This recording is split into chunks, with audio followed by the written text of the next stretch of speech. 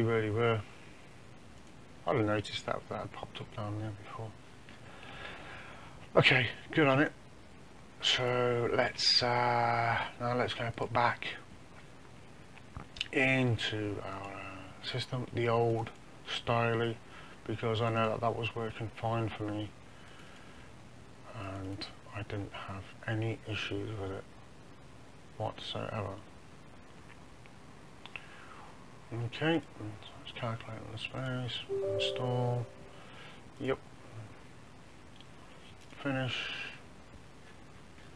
Okay, now I'm going to have a little quick look in the C drive, into the 86, into the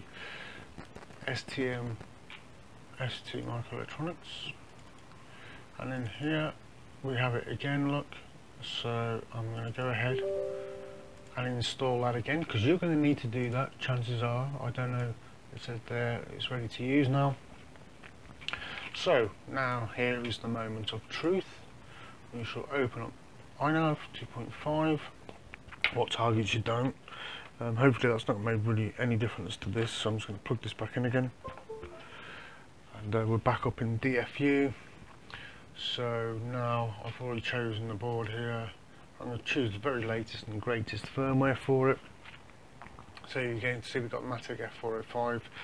I'm pretty sure that's what it's saying for us to choose here. MATEKF405 target, that's what we want. So let's go back here. We're going to load the firmware. Just collecting it from the internet. I could go and find the hex, I suppose, and just download it, so I've got it, but just for this now we're fine. If you want to read through this, you can read through that. And now we're going to flash the firmware. Okay, so we're going to erase this first lot. As you can see, we've still got the little one LED on. It's erasing. What does it say here? What fixes have we got? A fix editing negative servo weight. Okay, for the CMS. Fix an overflow in on-screen display code. Okay. And this tells you what to do if you've come into issues while you're trying to do your thing. Okay, they're still trying to remove boot jumpers here. So this will only take a few moments. Quick verify. Okay, we're good. Programming successful. It should be booting itself. I'm just going to disconnect that. I'm going to flick across to the welcome screen, reconnect that, and this time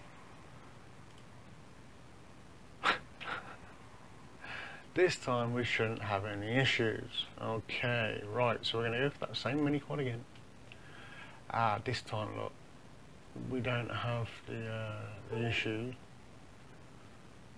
with that, so let's see. I expect to find one issue, because I think if it's going to keep hold of the old, no, it's shifted itself, the accelerometer, and now we don't have a calibrated accelerometer, but it's happy with the hardware. It's happy with the hardware on the gyro. It's happy with all the hardware on this thus far. So let's go to the good old calibration again. By rights, after all this time, you should know how to do the calibration, right? And so should I. It really does help if you get that hex sorted out at the start. But remember, it is quite hard to mess these up, because it is held in ROM and it will re-erase and flash again. So let's do it again then. So this time let's just hold it down nice and flat again, like so. Pretty much flat. I mean, you're never going to get it absolutely right anyway, unless you've really planned out this. So let it process while I'm holding it flat. There we go, we got a tick. Do like to see that tick. I was going to say, I'm sure I've got this sorted out. So we're going to calibrate this one. Boom, we got a tick there.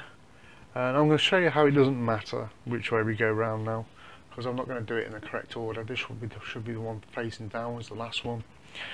And then we're going to do it in this order here, which I don't know which one it is now. Probably good, you know, to do it in the right orders, but facing down, we got that one, so we want to be facing upwards on this one then. So hold that there, so that should give us this one. don't know why I'm pointing to that. And then of course the last and least is this one, and this is where my fingers are trembling a little tiny bit. I'll slow that down. Calibration finished. Okay, there you go. So check the values have been saved. Yeah, 221s, but never mind. So let's just reboot that now,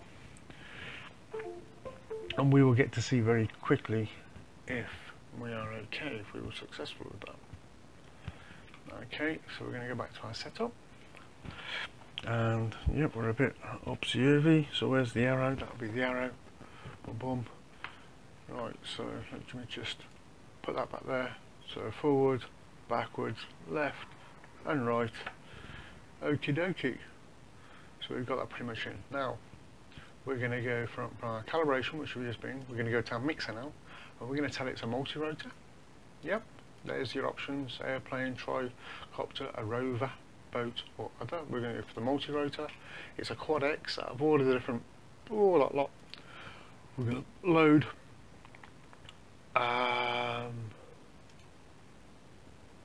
Load and apply. Not just load in the mixer, we're just going to load it and apply it, because we know this is what we need in there. Okie dokie, so that's in. So now it knows what it is. We're going to look back at the setup again, and as you can see, it now knows it is a quad. It knows it's a multi-rotor, and it's happy to get going. So we've done the mixer. Let's have a look at the outputs.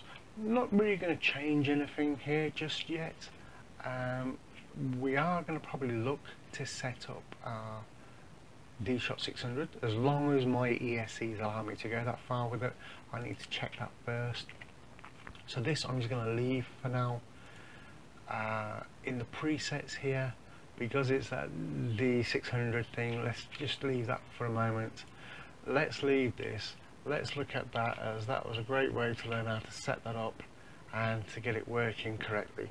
Okay, so we're going to call that the fumbling, but we get there eventually, setup of the thingy.